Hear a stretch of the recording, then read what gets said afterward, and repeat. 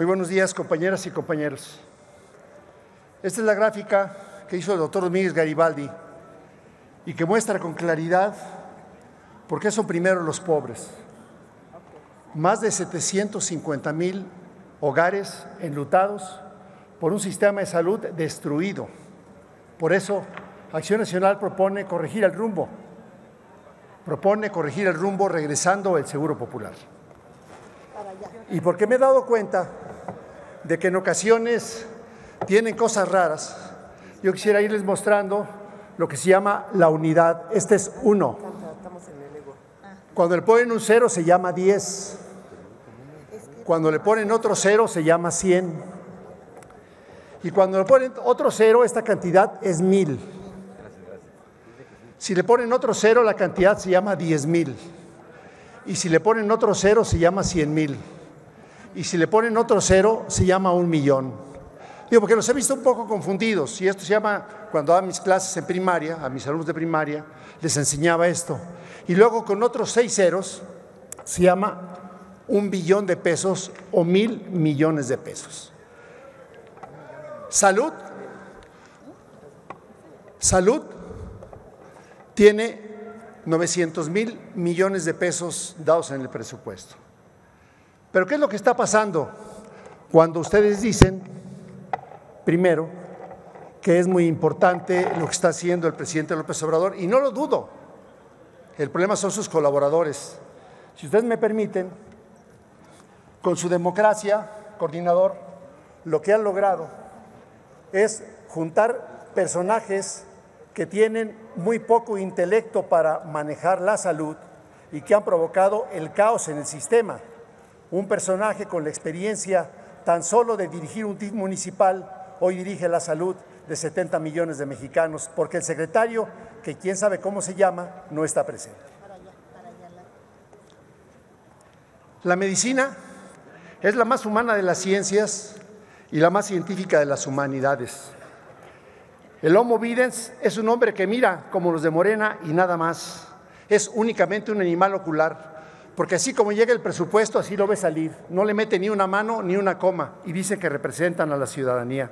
En cambio, el Homo sapiens, como el Partido Acción Nacional y otros colaboradores de otros partidos, es un hombre que lee, que habita en la galaxia de Gutenberg. Es totalmente un hombre mental. Y debatir es el dicho entre dos o más personas y es discutir un tema con opiniones diferentes.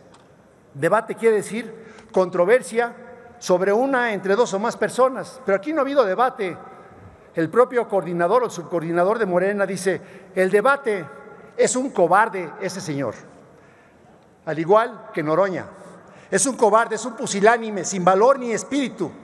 Y se llama pusilánime porque les falta el ánimo, les falta el valor para tolerar las desgracias e intentar cosas grandes. Les voy a dar el ejemplo de lo que ha pasado con la cobertura universal de salud. ¿Qué significa esta a la cual pretende el presidente llegar y que todo el mundo estaríamos de acuerdo? Pues se trata de que las personas reciban servicios de salud que necesitan, de alta calidad y sin sufrir dificultades económicas. El desastre en salud se está dando porque dicen que no hay corrupción. 80% de asignaciones directas, vacunas sin saber cuáles compraron, pérdida de 5 millones de vacunas, dicen, guardadas en el almacén, médicos cubanos traídos sin cédula, una disrupción absoluta del sistema de salud. Y para diciembre de este año, los de la galaxia Gutenberg, sí leemos los informes que manda Hacienda, y aquí está Hacienda para los animales oculares que nos están escuchando. El reporte de Hacienda de enero a septiembre, y les voy a decir que aprobó este Congreso en 4 programas. Este Congreso aprobó 51,000 millones de pesos en diciembre para el programa de atención a la salud en los hospitales de alta especialidad, 30,000 millones para vacunación, 23,000 millones para el IMSS Bienestar, en total 105,000 millones de pesos, se los pongo aquí, 40,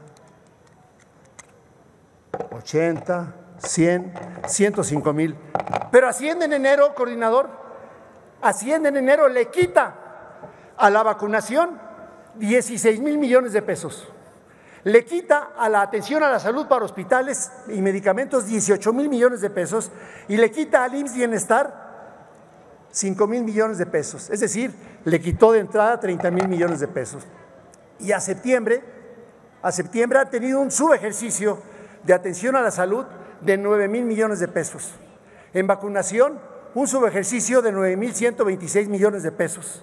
En IMSS Bienestar, un subejercicio de 3,661 millones de pesos.